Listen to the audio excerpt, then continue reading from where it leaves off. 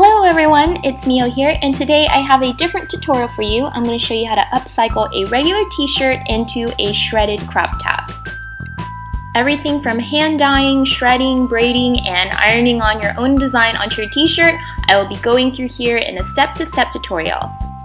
This project does take some time, but it's fairly easy to do, so let's go ahead and get started, shall we? You're going to need a bucket you don't care for. It needs to hold at least a gallon of water. I bought this one from Target for about $2 and I like it because it comes with a scooper as well. And you'll need a t-shirt. I bought mine in a huge pack, but you can upcycle one of your older ones. And some dye. This is just regular tie-dye that you can buy in the craft store. Just pick the color that you want. I'm using teal here. I'm going to first boil some water. I don't want it completely boiling, I just want it steaming, and I need to steam about a gallon of water, and I need to measure out some salt for my dye. So I'm just taking about 1/3 of a cup of ionized salt. It really doesn't matter what type of salt you use. I would just follow the instructions on your dye packet that you buy. I'm going to go ahead and place this into the bucket, and once my water is steaming but not boiling, I'm just going to pour all this content into my bucket. Now you want to make sure that this is an area that might get messy because dyeing is not a very clean thing to do. There's a lot of things that can go wrong. So go ahead and mix your salt into the steaming hot water and just pour the contents of your packet into the water. Just stir everything until it's a nice dissolved mixture, and be sure to be careful that you don't stain anything you don't want to stain. So once everything was mixed in, I went ahead and dipped my shirt into the dye, and the dye was just so opaque and dark, it didn't end up being the way I wanted.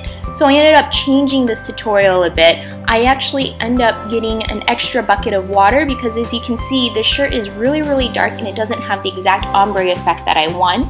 So with an extra bucket of water, what I did is take some of the dye and mix it into the water so it would lighten up the color. Once you're done mixing, go ahead and dip about half of the bottom shirt into this new mixture. You're going to notice that it barely stains the shirt at all, and that's fine. You want it to be a very subtle effect where it progressively gets to a dark blue, and that's what's so nice about an ombre shirt. So once you dipped about half the shirt in, add more color to the water bucket and dip your shirt in again. And you want to do it progressively, fewer amounts of your shirt in. So when the bucket color is very dark blue, only 1/3 of your shirt or maybe 1/4 of your shirt is actually seeing the dye. Repeat the process several times. I actually lost count how many times I did it, and I just eyeballed how many times to do it based on the color of my actual shirt that I had. I will say this process takes a lot of time and patience. So once I have it kind of in an ombre color that I want, the last part I did is went ahead and stick the shirt in the bucket, just the tips of it, so that it would be a really dark blue teal color. So this is what my shirt looks like after I'm done dyeing it. It's really wet, so I'm going to let it dry. You can either hang dry it or you can put it in your dryer. Just make sure if you dry it, you put it on cool and you don't put it on other clothes that you don't want to get the dye on. So while this is drying, I'm going to go ahead and get the image for my shirt. I'm using graphicstock.com. I'm just using this website because it has a huge library of photos that are all royalty free, so if you end up selling your shirts, you don't have to worry about the royalty. They have a 7-day free trial that you can try out, so you can get the images you want, try it out, and see if you even like it. I'll leave information in the down bar so you can check it out later if you want. This is the picture that I chose. I think it looks so pretty, and what I did is went ahead and download and saved it, and I opened it onto Microsoft Word so I can blow it up really large and print this out. Now for my image in particular, I don't have to invert it, but if you're going to use white fabric transfers, you need to invert your image. If you're using a black shirt, you don't have to. So I went ahead and printed my design out onto one of these pieces of paper. Just follow the transfer sheet instruction manual. So this is my shirt all dried. It has a really nice ombre effect, and this is the design that I printed out on the transfer paper. It's going to look something like this on my shirt. Just cut out your design. It doesn't have to be perfect because the white transfers, the white part will actually be clear and you won't see it, but for black ones you do want to be more exact. So before you shred everything and iron on your design, you want to put on your shirt so you can kind of get a feel as to where everything goes. This is where I'm going to put my design, and I'm going to kind of figure out where I want to shred it. So I'm going to shred my shirt starting right here because I want it to be a crop top. I'm just taking a pencil and I'm putting a little dot there so I know where the reference is. I'm going to start off by cutting off the collar of the shirt. Now my shirt collar has this 1-inch thick collar, and my shirt is large enough where I don't need a larger neck than it already has. So I'm just going to cut off the collar, and the key to making a really good looking shirt is actually tugging. So make sure you stretch out whatever parts you cut. You'll notice as the more you stretch out the shirt, the wider the hole becomes and the shirt starts rolling these small rolls on the edges. Alright, so this is what the collar of my shirt looks like so far. I'm going to start shredding out my shirt. So if you remember earlier, I put a pencil mark where I want it to start. So I'm just going to take a pair of scissors and start cutting out some strips. I like my strips to be about 1.5 centimeters in terms of width, and you want to make them as even as possible. You also want to try to make sure you don't leave too many shredded pieces all over the shirt, so make sure you cut with long, thin strokes. It doesn't have to be perfect because once you start stretching out these strips, it'll all look pretty even in the end, but just for a rough guideline, you just kind of want to make sure that they're all about the same size or so. So my favorite part of this tutorial is actually to pull on the strips. As you can see, when you pull on them, they become thinner and longer, and it actually makes the shirt look professional, like you bought the shirt itself. So I think this is so much fun.